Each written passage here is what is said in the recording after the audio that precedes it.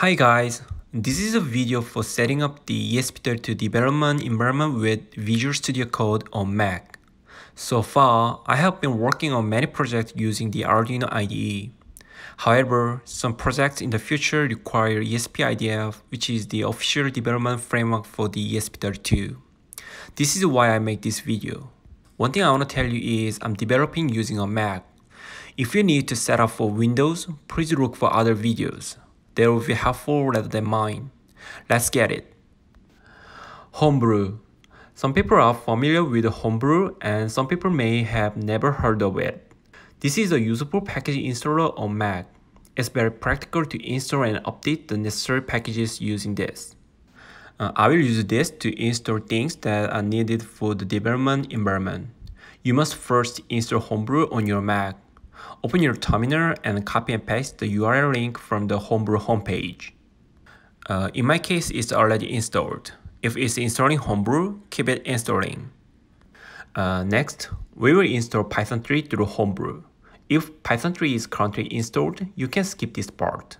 In my case, the latest version of the Python 3 is already installed, which is 3.8.5. Let's check the path where Python 3 is. It's installed in the user local bin folder. By default, Python 3 is installed on your Mac. To execute Python 3 as Python instead of Python 3 command, you can apply alias to your bash profile like this. After that, the Python command executes the Python 3 instead of the built-in Python 2. It's time to install CMake. You can easily install it from HomeBrew. CMake manages all the dependencies, build orders, and other tasks that your project needs done before it can be compiled. It does not actually compile anything. To use CMake, you must tell it using configuration files called cmakelist.txt, what executable you need compiled, what libraries they link to, what directories they are in your project, and what is inside of them, as well as any details like flags or anything else you need. Finally, we need to have a Ninja. In the ESP-IDF, the CMake and Ninja are the build tools to build a full application for ESP32. So we must have both of them. You can download it from not only HomeBrew but also the Python package index. This time, downloading and using pip, which is the Python package installer. The pip3 is installed automatically when you install Python 3 from HomeBrew. I'm done with all the work I have to do in the terminal. Let's move on to the VS Code.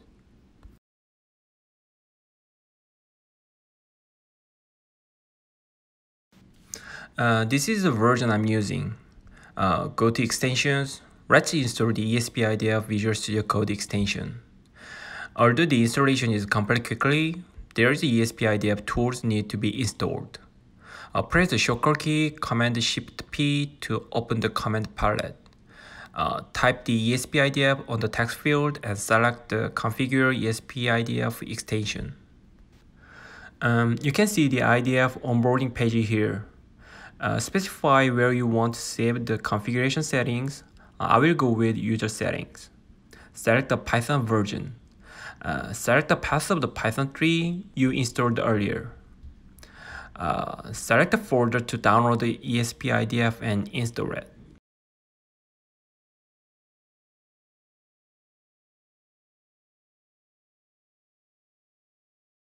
Next is the ESP-IDF tools. Select the folder to download the ESP-IDF tools and install them. I will make a folder called ESP-IDF tools and download them here. Let's make it faster. Finally, all set. Let's run one of the examples to check if it builds fine. After click this button, select the first one, which is using ESP-IDF. There are many example projects. Let me choose the first BLE ANCS. I will create a project folder under the ESP-IDF tool folder. Here, the example project will be copied.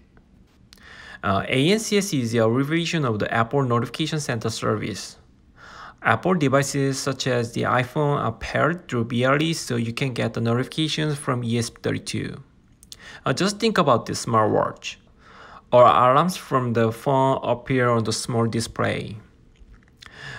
For the simple test, I will show you how it gets the notification via BLE. Go to line number 494. Let me remove the comment.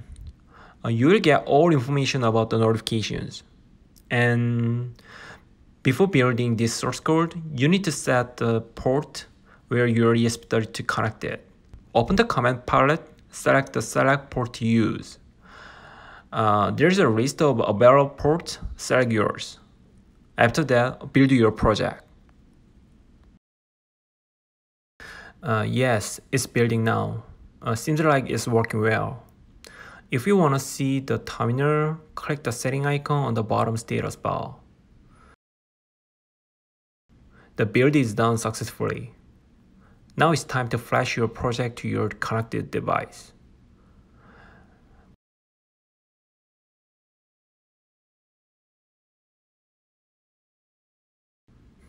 After flashing is done, execute the monitor your device to see the logs. The gap of logs from the device is coming. And finally, it's waiting for the Apple device to pair. I will connect my device and see how it actually works. Here is my iPhone. From the Bluetooth setting, I can find the ESP-BLE ANCS. Selected it to pair. After pairing, it's asking about allowing to display the notifications. This is because my device already includes the ANCS code. So iPhone detected it and asking using it or not from the user. Allow it. From the log, you can see the pair status is a success. I will do a simple test. I will get an email from my iPhone and see if ESP32 can get this information correctly. I sent an email from the other device.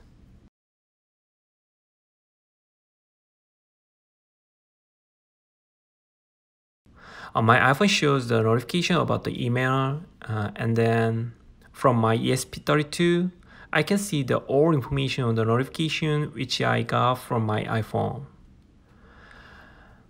This video is a project that I made before. It's displaying the information received from the iPhone on the display connected with the ESP32.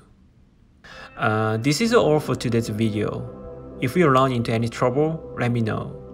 I hope it helped you to build your dev environment for ESP32. Thanks for watching. See you in the next.